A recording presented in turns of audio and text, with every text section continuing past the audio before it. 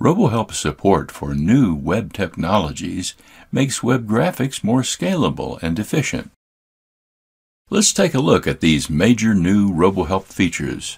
Scalable vector graphics are made up of points and lines that create paths. By their nature, they are scalable in ways that bitmap graphics are not. Because they are created with math metrics and geometry, they are also very lightweight.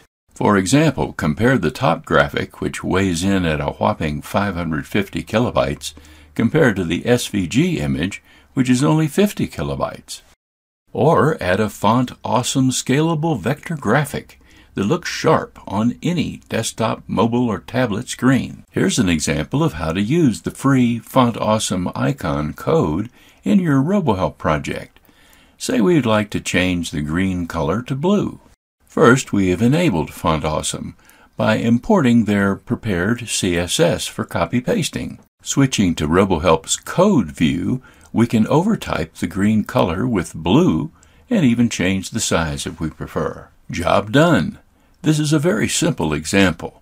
There are many more complex graphics, but RoboHelp makes it very intuitive. It's also easy to use Adobe's own Typekit web fonts for the latest in web design trends. After registering on the Adobe Typekit webpage, I locate a couple of fonts that I like to use.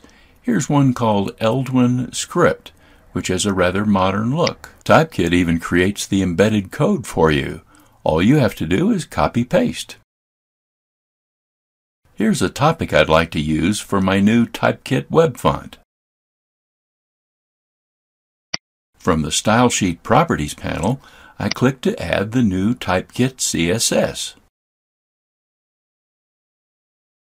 There's the new Typekit font in all its glory, and the support of Google's new WebP and WebM graphic formats to create smaller, richer images and videos that make the web faster.